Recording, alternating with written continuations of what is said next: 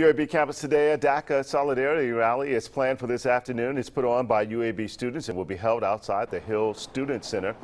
That's where we find CBS 42 News reporter Matt Fernandez. Matt, good morning. Yeah, good morning, Art. Organizers tell me this rally is all about creating the awareness of the importance of DACA and continuing the fight. I spoke with one of the organizers, Diana Martinez Garcia, who's a senior at UAB. She was a DACA recipient before getting her green card. She was heartbroken after hearing the president's announcement. Garcia will graduate in April and plans to go to dental school.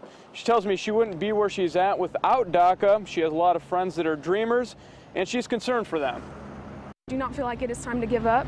DACA, back in 2012 when Obama first enacted it, DACA, he didn't just do it out of the kindness of his heart. It was thanks to big movements of activists that fought hard for it.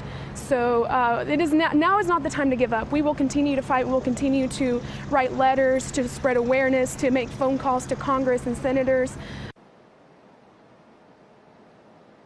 And today's rally will be at the Hill Student Center. It will go from noon till 2 p.m. today.